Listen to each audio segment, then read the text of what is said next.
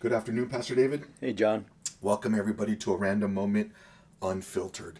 Well, tomorrow's Wednesday. It is. And we have our Wednesday evening services, and I'm looking forward to it because you've been taking us through a series on spiritual warfare, and specifically have been looking at each weapon.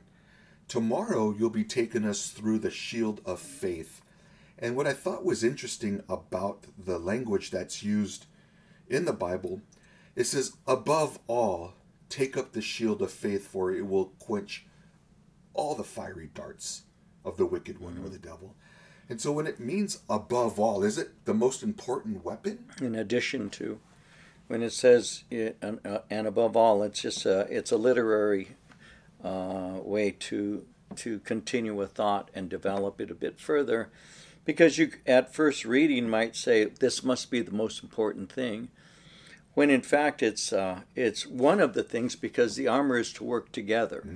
And so he's making a point emphasizing the need for this shield. Now, as we look at that concerning the shield of faith tomorrow, and we'll be looking at it closely, the Roman soldier had two different shields. One shield was a round shield, a small shield.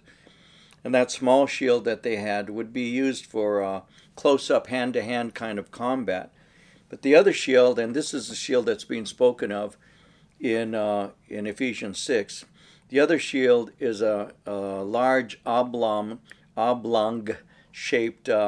shield that was around 4 feet in height and around 2 or 3 feet. And so they would use it in a variety of ways, including working together with the other soldiers. So when the darts of the enemy, and they were large darts, larger than lawn darts, and they would ignite them, they would wrap them with cloth or something that would remain ignited, and then from a distance, from different directions, would hurl them in order to cause distractions and break ranks. What would happen is the shield was made of leather normally, and it would have the capacity of quenching the flame so that it doesn't burst into flame and ignite him. If it hit him, it could do him great damage. And so when all of these darts and distractions are coming, they would use the shield, and so there were times when they would actually form a group where some would put their shields down and the others would put them above. And that way they were able to protect the group of soldiers that were involved in combat. And so, excuse me, tomorrow as we gather, I'm going to be sharing of the individual responsibility that I have to make sure that my armor is properly secured. But I also want to emphasize the fact that we are a fighting unit. I think that what has happened today, at least in the church, it seems that we have an awful lot of Christians who have forsaken the assembly of themselves with other believers. Some who are even watching right now perhaps haven't been in a live service for a long time, even though they may not even realize this. But even a couple of days ago, Biden stated that that this pandemic is over.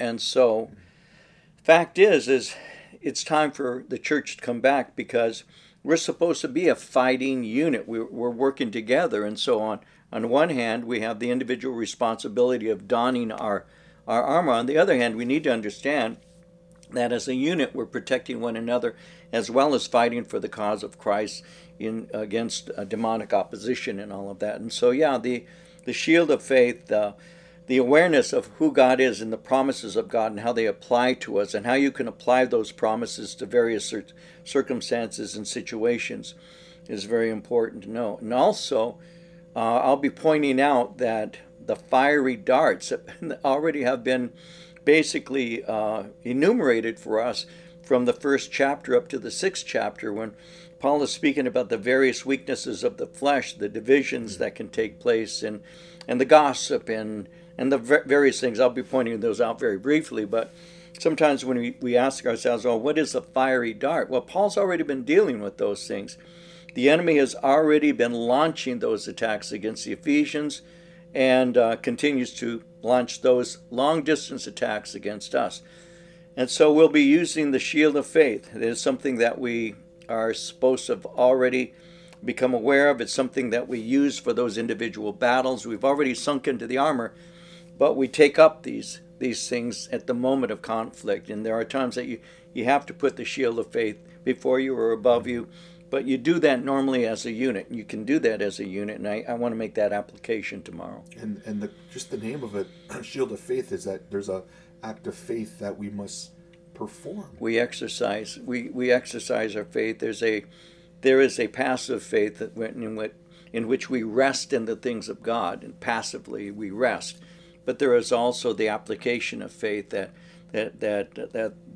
under conflict and various other things, we have to make sure that we have applied that to our life in its active form. So yeah, we'll be seeing that tomorrow. And then tomorrow also, church family, will be celebrating communion. Yes. After the Bible study. So invite you, friends and family, to come out and join us. And this has been proven to be a very good study. I know a lot of people are going through warfare. Oh, yes. And many challenges. But as you mentioned, you said something before as you made an application I thought about the other day, is that you had put a specific, I don't know if it was a game or something, on pause, and found out the news about the game, and watched it with a different anticipation, kind of a different perspective. And I've been thinking about, we may be going through the warfare in the game, but we already know who won. The game's over. The game's over. And so I was thinking about that as we've been going through this. I know many people are going through many things, but we've won in Christ. In Christ, we're victors. And we get to celebrate that by taking communion. Amen. So come on out, church family. We'd love to have you. We're still taking sign-ups for Israel. Matter of fact, the list is growing. It's growing, right? I got an account today, and we have quite a number of people going. And yeah, we do. Want to encourage you guys to come out and join us. You can actually go to our website, calvaryccv.org. Go to our events tab. Scroll down. You'll see a picture that says Israel. Click on there. You can register. All the information's there. There's a countdown. It's like 170 days. Really? Less than 6 months. Yeah. And so we would love you guys to come join us. So we look forward to seeing you tomorrow at 7 p.m. Pastor David, thank you so much for sharing with us. God bless you guys, and thank you for tuning in.